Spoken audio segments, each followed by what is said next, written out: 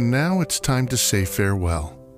The end of a baseball story that embraces generations, from grandfathers to grandchildren and beyond. For most of 70 years, when you said you'd be watching the Cubs, there was no need to search the TV guide.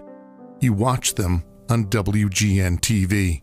You watched them on spring days when you came home from a rough day at school, and there they were, your sun-splashed, hard-luck heroes running around a ballpark from a bygone era. But it wasn't only the kids from Portage Park and Lincolnshire.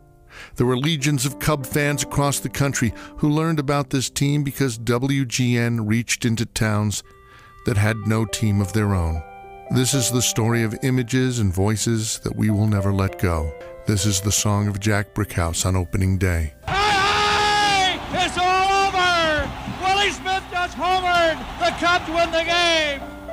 This is the memory of a rainy afternoon against the Astros when Chip Carey and Steve Stone were in the booth for history. Got him! 20 strikeouts! There are random moments that make us smile because we hear the voice of Harry Carey, every bit as surprised by baseball as we are. Sanchez. He never dropped one of those in his life.